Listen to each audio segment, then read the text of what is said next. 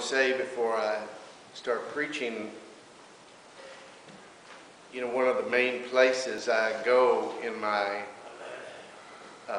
itinerant ministry, you know where that word comes from? They ask people to rate this visiting preacher, 0 being the worst preacher you'd ever heard, 10 being the best preacher you'd ever heard. And itinerate. I just thought that joke up while I mentioned that. So, it needs a little work. Don't rate that joke. Lord, please don't rate that joke. Okay, well, but anyway, I go to Thailand a lot, and I just want, in case you're not aware of it, Thailand's having a really rough time right now. Of all the Southeast Asia countries, Thailand has probably been the most stable for many, many years, and it has been a country where they've welcomed Christians to come to live there, for missions and missionaries to be based there. It's partly political and partly they're Buddhist, their form of Buddhism, that they see that Christians are doing good works and thus are on the road. Maybe next lifetime they will be a Buddhist. They might progress to be Buddhist, but they're doing good work, so we shouldn't try to stop them and so forth. But anyway, so for instance, like a missionary to Burma can't really live in Burma. It'd be very hard for a missionary to Laos to live in Laos, or Cambodia, China. But you can live in Thailand and then go out to those places. And so anyway, Thailand has been very important in the kingdom of God in that respect.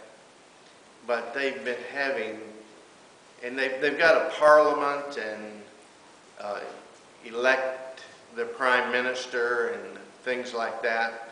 But they've also had a king, kind of like the Queen of England, the King of England. They've got the title and the respect, but no direct power.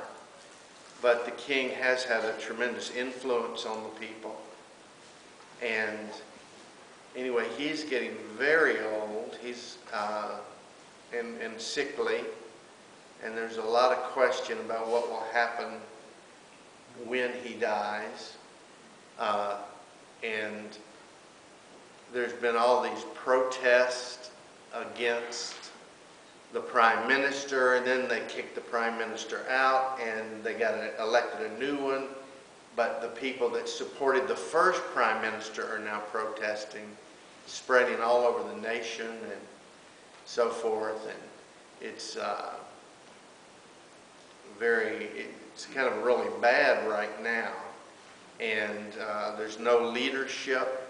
And the army doesn't want to get involved again, and the police don't want to get involved. And so the leader could say, arrest these protesters, but nobody would do it. And, so it's a very touchy situation. The Christians there are really concerned. And we want to see, remember Joseph said, in the Old Testament, Joseph said, you meant it to me for evil, but God meant it to me for good. And Satan would like to take all this unrest and these things and shut down Thailand to the gospel and as a springboard into the other. But God would like to take it and opened the hearts of the Thai people to Jesus. You know, it's really amazing, in spite of Thailand being so open to missionaries and open to Christians and that, yet their percentage of Christians is, you know, around 1 or 2%, where some of those other countries that are under heavy dictatorship are much higher. So perhaps this is going to be the time when the Thailand opens up to Jesus in their hearts, not just in their politics or their, you know when y'all remember a few years ago was the tsunami that killed so many people up and down both coasts over in India and Indonesia and all those places, but also in Thailand and Burma. And the area where it hit Thailand, those people opened up to Christ. And I went there 6 months after the tsunami. Before, there had been one church, and no one could tell you where that church was. Now that 6 months, there were 14 churches, and they were all filled.